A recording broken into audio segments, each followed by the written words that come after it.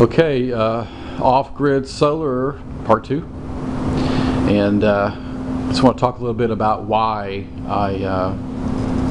I designed this. And off-grid, we're building a cabin on our family land up north, and it's about eight hours from us, and really nice, a lot of acreage, almost 40 acres, 35, something like that, I guess.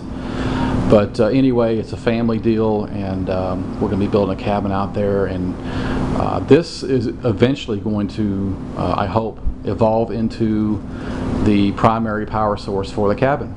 And of course I'll have my generator backup for, well pump, that kind of thing, charging batteries. I'll probably have some smaller generators as well, but it'll be eventually a grid tie system, so I'll have the grid hooked up to the cabin, but it'll be designed so that it can run off grid. Eventually I'd like to get totally off grid, probably. I don't know, I haven't made up my mind what I want to do. It's a couple years away, but all I know now is I'm trying to make some electricity for free. So this is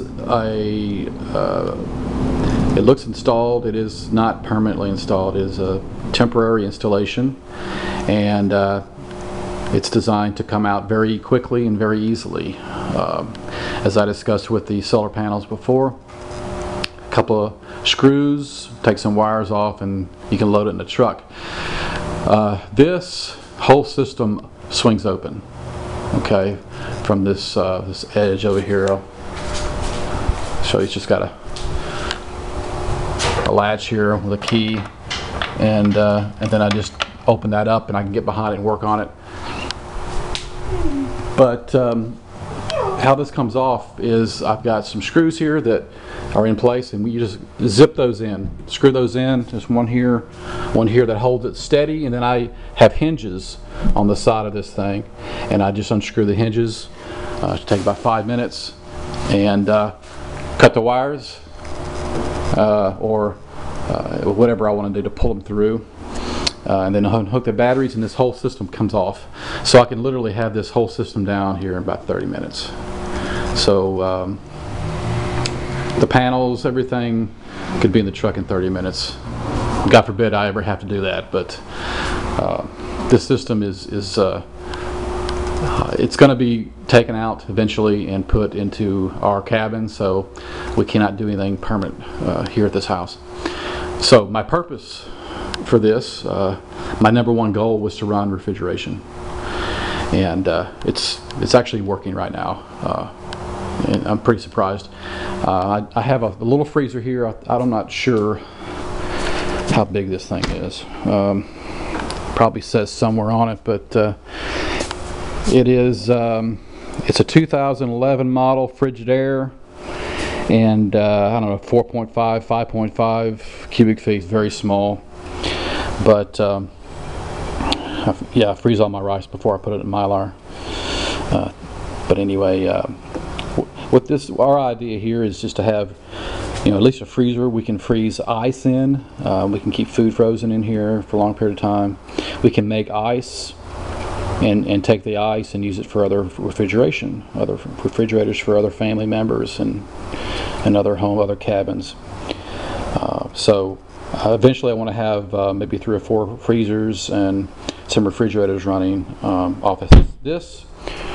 This refrigerator is completely off-grid, and I tell you, it's taken a lot to get to that point, to have this one freezer completely off-grid, and it runs very well and doesn't do a lot to the batteries. The batteries at night get down to about 95% charged, so it's just barely touches the batteries. It only runs at startup. It'll click over to about 900 watts for about 3 seconds, and then it'll run at about 145 watts and pulling about 1.5 amps. So it works very well for this starter system I put together, and of course I'll have more batteries and the capacitor will be better, and I'll add everything else. But the experiments worked very, very well, almost flawlessly. I'm very, very happy. I'm going to add another one of these freezers about this size, maybe a little bit larger. What I'm going to do is I'm going to modify that one with the temperature control system so that I can control just how cool that is. And I can, with those, I guess they say you can get them to run with almost nothing. So that's my idea, is to try to run as much refrigeration as I can, for a long period of time. But I've had a tremendous amount of fun putting this together. It's not cheap, I'll tell you that. Even, you know, the little small system like this with some cheaper components has been expensive. I guess I have, I don't know, $1,000, $1,500, something like that in it, with the panels and then the wood and screws and all that stuff that you don't add up, power strips, you know, things like kilowatt meters and things like that. But it's been a lot of fun, and I want to thank Kevin at the Outer Banks. That guy's awesome. He's got some great videos. His system is fantastic. He gave me the idea, really, to really that I should get into refrigeration and in an emergency situation. But anyway, that's it. I can't think of anything else to tell you guys. I'm sorry to be so boring and jump around from subject to subject so much. I'm not great at making videos. I'm not going to claim to be. But if you like the video, you like it. If you don't, don't watch it. Anyway, I'm going to make another video, I think, about my generator and what I bought and what I was able to do and what its capabilities are. And the generator's cool. But anyway, thanks guys, and special thanks to you, Kevin at Outer Banks. Rock on, man.